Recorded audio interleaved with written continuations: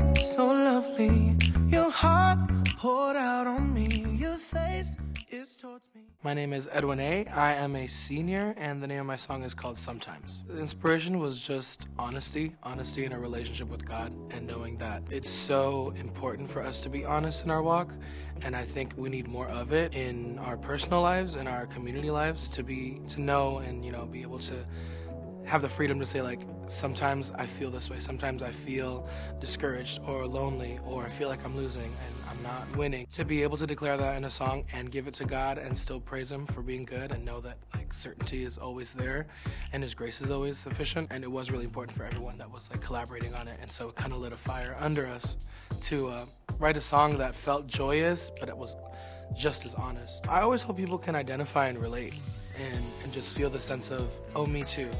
Oh, I thought I was the only one. It offers us up to, like, being vulnerable and transparent, which leads us to growth.